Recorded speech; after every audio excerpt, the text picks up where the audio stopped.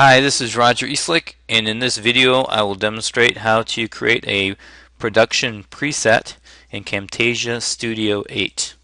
So once you open up Camtasia Studio, you want to make sure that you already have something in the clip bin, and if you don't, you can always just pull something down by clicking on Help, and then open Getting Started Project, for example.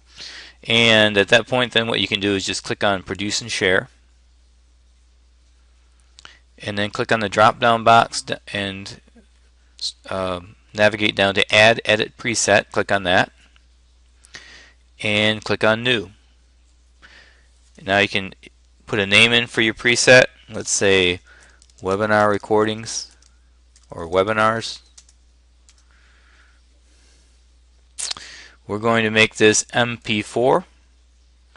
And now you can actually, in 8, you can choose your own icon. I'm not really going to choose an icon. We're going to click on Next.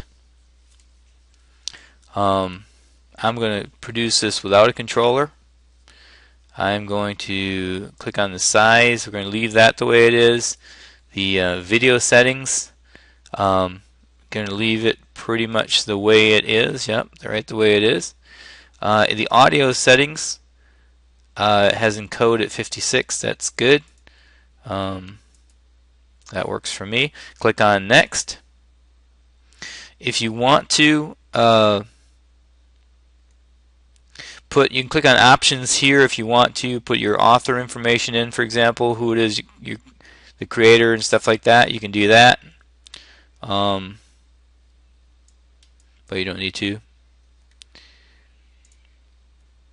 And after that, just click Finish and close.